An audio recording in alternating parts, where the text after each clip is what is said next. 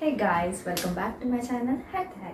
So today's video is all about నేను travel blog జూన్ది పెట్టాను కదా, దాని కంటిన్యూషన్ పార్ట్ 2 అండి. ఈరోజు యాక్చువల్గా నేను చాలా డిలే అయిపోయింది వీడియో పెట్టడానికి, ఎందుకంటే నాకు టైం దొరకలేదండి. సో అందుకే డిలే అయింది. నా వీడియో కోసం వెయిట్ చేస్తున్న ప్రతి ఒక్కరికి ఐఎమ్ వెరీ సారీ. మొత్తానికి ఇప్పుడు కంప్లీట్ చేశాను వీడియో. సో తప్పకుండా కంప్లీట్ వీడియో చూడండి. అండ్ ఎవరైతే కొత్తగా వచ్చారో సబ్స్క్రైబ్ చేసుకోకపోతే please do subscribe to my channel. And let's get to the video. Day 3 early morning లేచి అందరం ఫ్రెష్ అప్ అయిపోయి రెడీ అయిపోయి స్టార్ట్ అయిపోయాము. Gokarna town is very famous for its beautiful beaches and temples. It is located in Uttara Kannada district of Karnataka. ఇది temple street. First ఇది Ganesh temple ఉంటుంది ఇక్కడ. అక్కడ దర్శనం చేసుకున్న తర్వాత మెయిన్ మహాబలేశ్వర్ గోకర్ణ టెంపుల్కి వెళ్తారు. ఫస్ట్ గణేష్ టెంపుల్ని దర్శనం చేసుకుంటారు. టెంపుల్ స్టోరీ ఏంటంటే, రావణాసుడు శివుడి కోసం ఘోర తపస్సు చేస్తాడు. ఆ తపస్సు మెచ్చి శివుడు ప్రత్యక్షమై కోరిక కోరుకోమంటాడు. అప్పుడు రావణాసుడు నాకు ఆత్మలింగం కావాలని కోరుకుంటాడు. సో ఇంకా శివుడు కండిషన్ పెట్టి ఆత్మలింగాన్ని రావణాసుడికి ఇస్తాడు. కండిషన్ ఏంటంటే, రావణాసుడు లంక చేరేంత వరకు ఆత్మలింగాన్ని కింద పెట్టొద్దు, ఒకవేళ కింద పెడితే అది ఎక్కడ కింద పెడితే అక్కడ ఫిక్స్ అయిపోతుంది అని చెప్తాడు. సో ఇంకా రావణాసుడు ఆ కండిషన్ విన్న వెంటనే లంక వైపు పరుగులు తీస్తాడు. ఆ విషయం తెలిసిన దేవుళ్ళందరూ, మెయిన్ దేవుళ్ళు విష్ణు బ్రహ్మ, వాళ్ళ దగ్గరికి వెళ్ళి ఈ ఆత్మలింగం రావణాసుడి దగ్గర ఉంటే వరల్డ్కి చాలా హార్మ్ఫుల్ అని చెప్పి అందరూ టెన్షన్ పడుతూ ఉంటారు అన్నమాట. అప్పుడు గణేశుడు బాలుడి రూపంలో రావణాసుడు వెళ్ళే వైపు ముందే వెళ్ళి ఉంటాడు. అదే టైంకి విష్ణు చక్రాన్ని సూర్యుడికి అడ్డంగా పెడతాడు.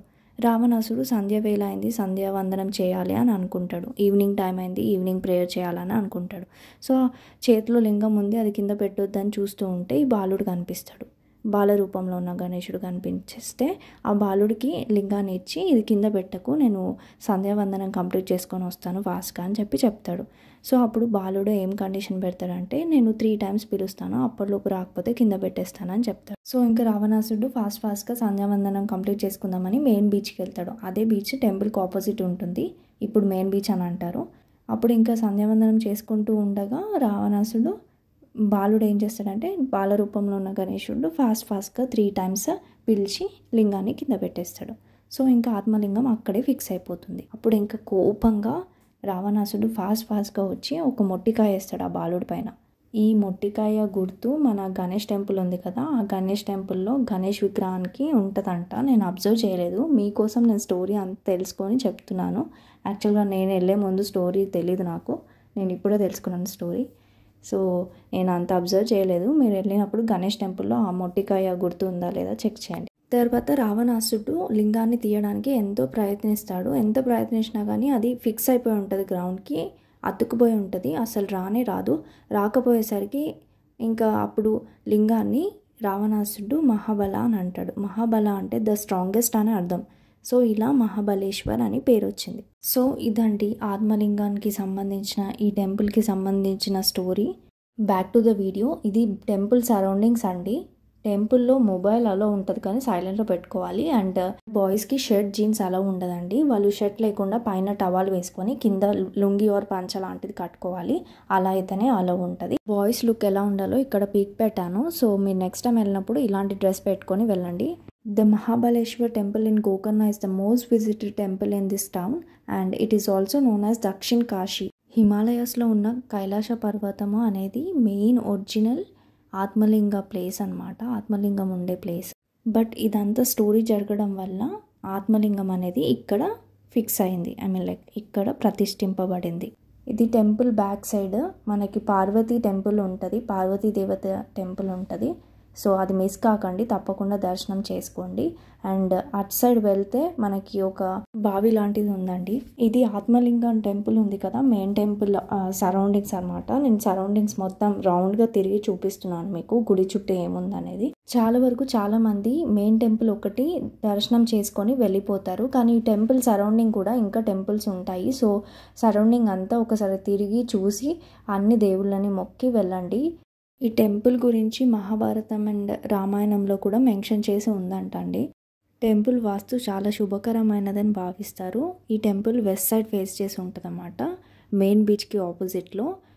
టెంపుల్ నుంచి బీచ్ 1 kilometer డిస్టెన్స్లో ఉంటుంది. మెయిన్ బీచ్ని గోకర్ణ బీచ్ అని కూడా అంటారు. ట్రెడిషన్ ప్రకారం అయితే ఫస్ట్ మెయిన్ బీచ్లో ఫ్రెష్ అయ్యి దాని తర్వాత గణేష్ టెంపుల్ ఉంది కదా అక్కడ దర్శనం చేసుకొని దాని తర్వాత మహాబలేశ్వర్ టెంపుల్లో దర్శనం చేసుకుంటారు. ఆత్మలింగాన్ని మనం టచ్ కూడా చేయొచ్చండి. ఇక్కడ టెంపుల్లో టచ్ చేయనిస్తారు, కానీ అది పైన పార్ట్ మాత్రమే మనకు కనిపిస్తుంది. మొత్తం శివలింగం అనేది కనిపించదు, అది మొత్తం లోపల ఉంటుంది. జస్ట్ పైన కొంచెం పార్ట్ కనిపిస్తుంది అంతే. ఇప్పుడు టెంపుల్ బ్యాక్ సైడ్ ఉన్న పార్వతీదేవి టెంపుల్కి వెళ్తున్నాము. ఇది పార్వతీదేవి టెంపుల్, ఇది విగ్రహం. ఈ టెంపుల్ చుట్టూ అమ్మవారి డిఫరెంట్ అవతారాల నేమ్స్ మెన్షన్ చేసి ఫొటోస్ పెట్టారు.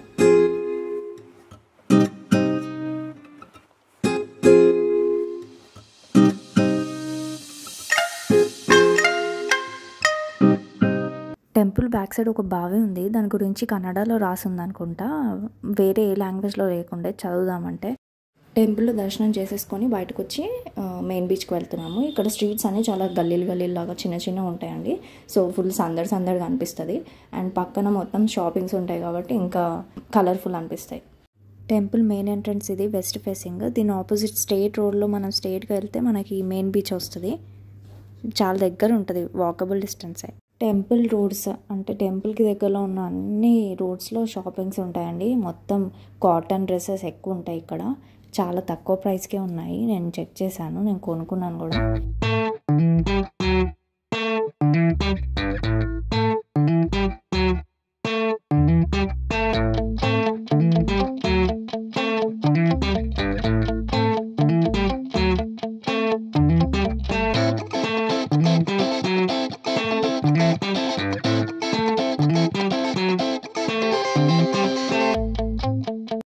ఇవన్నీ different flavours of tea, orange, vanilla, mango, rose, chocolate, lemon, green tea. ఇవన్నీ tea flavours, tea powder flavours. ఇవన్నీ ధూపం అంటారు కదా, సాంబ్రాణి, అవి డిఫరెంట్ ఫ్లేవర్స్ ఉన్నాయనుకుంటా.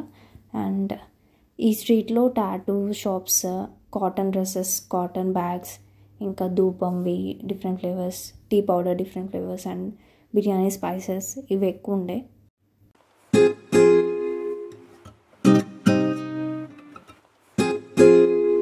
ఈ స్ట్రీట్లో రూఫ్ టాప్ అని ఒక రెస్టారెంట్ ఉందండి. అండ్ అక్కడ గ్రీన్ కలర్ బోర్డు కనిపిస్తుందా, రామతీర్థం అని. అది ఒక టెంపుల్ అంట. నేను గూగుల్ సెర్చ్ చేశాను. మేము ఆ ప్లేస్ చూడలేదు, మిస్ అయ్యాము. మేము నెక్స్ట్ ప్లేస్కి వెళ్ళాలన్న హరీలో ఈ ప్లేస్ మిస్ అయ్యాము. మీరు వెళ్ళినప్పుడు ఆ ప్లేస్ మిస్ కాకుండా దర్శనం చేసుకోండి. అండ్ ఇక్కడ వెదర్ ఊరికే అంటే రెయిన్ పడుతూ ఉంటుంది, సడన్గా పడుతుంది, సడన్గా ఆగిపోతుంది. సో ఇంకా అప్పటికే ఫుల్ క్లౌడ్స్ వచ్చేసి ఫుల్ వర్షం పడేలాగా ఉంది. సో ఇంకా అందరం ఫాస్ట్గా బీచ్కి వెళ్ళి కొంచెం టైం స్పెండ్ చేస్తాం. వెదర్ చాలా బాగుండే. నాకు ఇలాంటి వెదర్ అంటే ఇష్టం, కానీ వర్షం పడకపోతే ఇష్టం.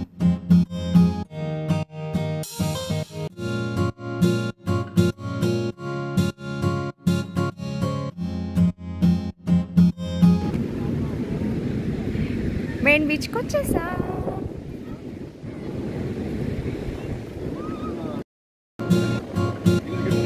నాకు వాటర్ ప్లేసెస్ అన్న, వాటర్ ఫాల్స్, బీచెస్ చాలా ఇష్టం.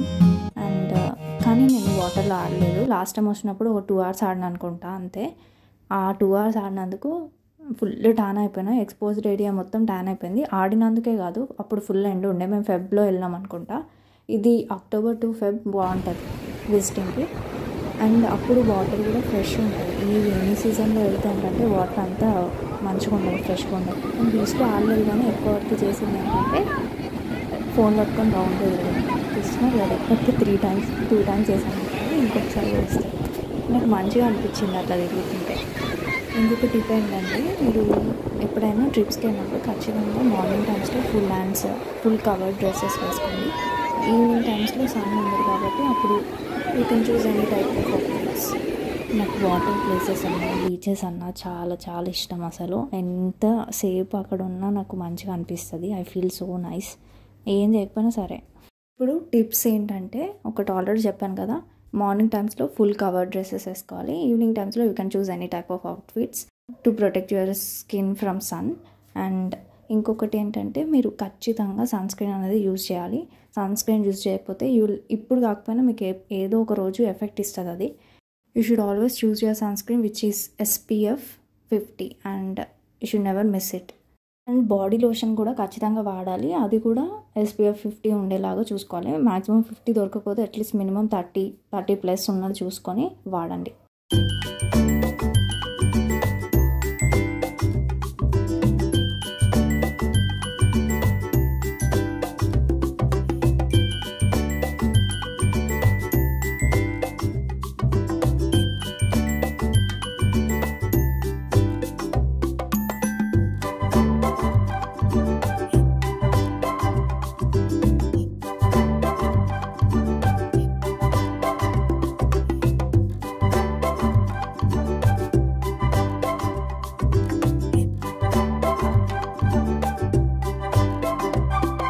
ట్రైన్ హెవీగా స్టార్ట్ అయిపోయింది. అక్కడ పక్కన మనకి షాపింగ్ షాప్స్ ఉన్నాయి కదా, దాని దగ్గరికి వెళ్ళి నించున్నాము వర్షం పడుతుందని చెప్పేసి. ఇంకా అక్కడ మా వాళ్ళందరూ బిర్యానీ స్పైసెస్ కొనుక్కున్నారు, నేనేమో కాటన్ డ్రెస్సెస్ కొనుక్కున్నాను. క్యాండీకి ఒక షర్ట్ అండ్ నాకు ఒక షర్ట్ అండ్ ఒక ఫ్రాక్ కొనుక్కున్నాను. ఇప్పుడు రూమ్కి వెళ్ళిపోతున్నాము. రూమ్కి వెళ్ళి మళ్ళీ అన్నీ ప్యాక్ చేసుకొని నెక్స్ట్ ప్లేస్కి స్టార్ట్ అయిపోయాము. నాకు ఇక్కడ ఇంకా షాపింగ్ చేయాలని ఉండే, బట్ టైం లేదని చెప్పి వచ్చేసిన.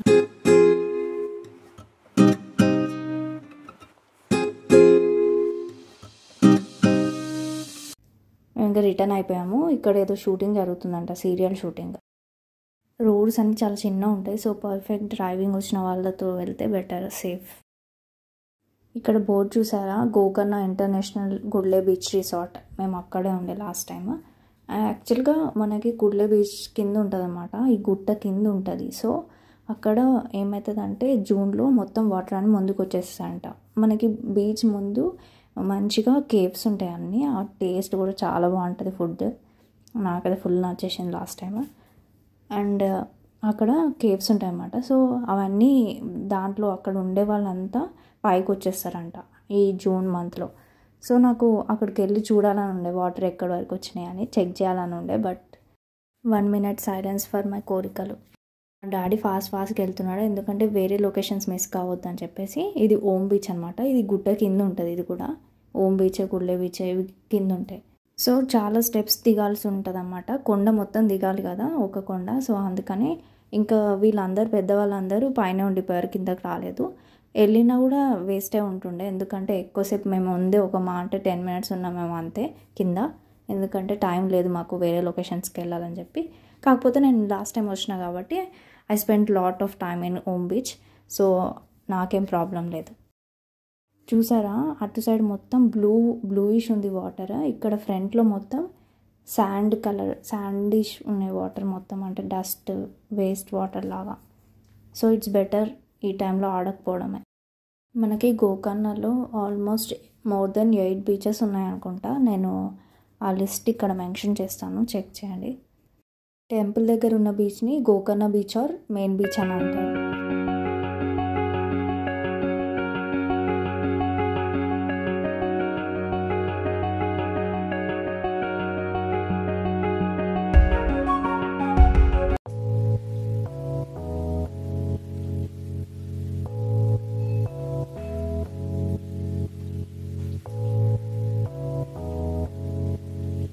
ఓం బీచ్ అని ఎందుకు నేమ్ వచ్చిందంటే ఓం అని లాగా కనిపిస్తుంది అనమాట మనకి, షేప్ 3 లాగా. ఈ పిక్ 2020 Febలో తీసుకుంది. చూడండి వాటర్ ఎంత నీట్గా ఉన్నాయి అండ్ కామ్గా ఉంది కదా. ఇప్పుడు వేవ్స్ ఎక్కువ ఉన్నాయి అండ్ ఫ్రంట్ సైడ్ మొత్తం డర్టీ వాటర్ ఉన్నాయి. ఇక్కడ మనకి వాటర్ స్పోర్ట్స్ కూడా ఉంటాయి, అవి కనుక్కొని యూ కెన్ ట్రై అనమాట. అండ్ కుడ్ల బీచ్ దగ్గర చాలా నెంబర్ ఆఫ్ కేవ్స్ ఉంటాయి, ఇంకా స్పాస్ ఉంటాయి, మసాజ్ సెంటర్స్ ఉంటాయి అండ్ వ్యూ కూడా చాలా బాగుంటుంది. కుడ్ల బీచ్ అయితే మస్ట్ వెళ్ళాలన్నమాట, చూడాలి ఖచ్చితంగా ఆ బీచ్. వేరే బీచెస్ మిస్ అయినా సరే కానీ ఆ బీచ్ మాత్రం అసలు మిస్ కావద్దు. అండ్ ఇంకా మనకి మెయిన్ బీచ్ దగ్గర క్యామెల్ రైడ్ కూడా ఉంటుంది. నేను మెయిన్ బీచ్ వీడియో చూపించినప్పుడు అక్కడ క్యామెల్స్ చూసి ఉంటారు కదా మీరు.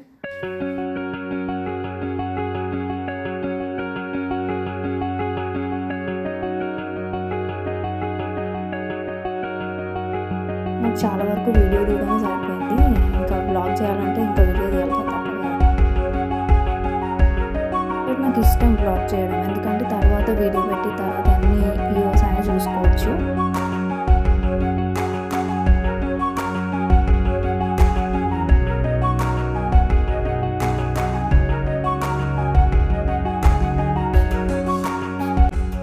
బీచ్లో కాసేపు టైం స్పెండ్ చేసిన తర్వాత ఇంకా మేము మురుడేశ్వర్ స్టార్ట్ అయిపోయాము. So this is all about today's video. మీకు నచ్చింది అనుకుంటున్నాను. నచ్చినట్లయితే లైక్ చేయండి, షేర్ చేయండి, సబ్స్క్రైబ్ చేసుకోండి.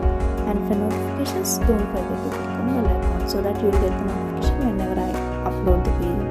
Okay, then meet you in the next video. Till then, bye bye, take care, stay safe, stay happy.